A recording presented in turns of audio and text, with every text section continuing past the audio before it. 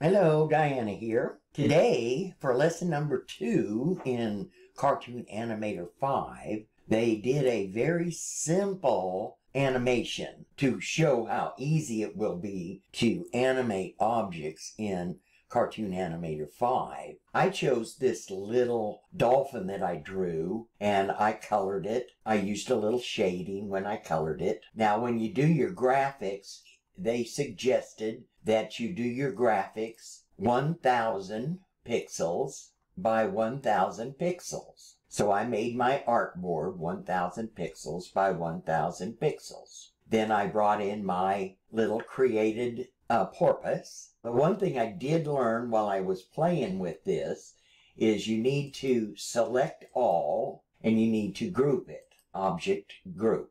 Now, when you save it as an SVG, it's going to be one piece, not a bunch of separate pieces. I know it says 1000 by 1000, but this kind of, for me, wastes a little space. So I'm going to do the document setup, and I'm going to go ahead and shrink it down to where it is 1000 width, but I'm going to make it smaller on the height, just so it won't waste space. Now we have it all prepared. You draw it in Illustrator, and then you prepare it by 1000 by 1000. You can shrink it. It doesn't really matter. That's just space. And then you say File, Save As, and we're going to save it as an SVG file. This is what Cartoon Animator 5 requires when you use Illustrator to be able to bring it into Cartoon Animator 5. Click down here, use the artboard, so we want to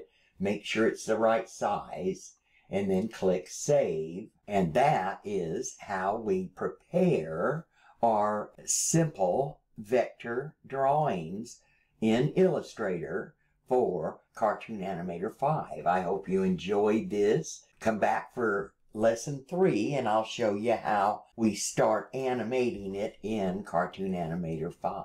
Have a great day, Diana. When I saved mine, the settings that I used for fonts was convert to outline. Then the image location should be embedded. Your advanced options, you want the presentation attributes, and I use 3 decimals. You can use 2 if you prefer.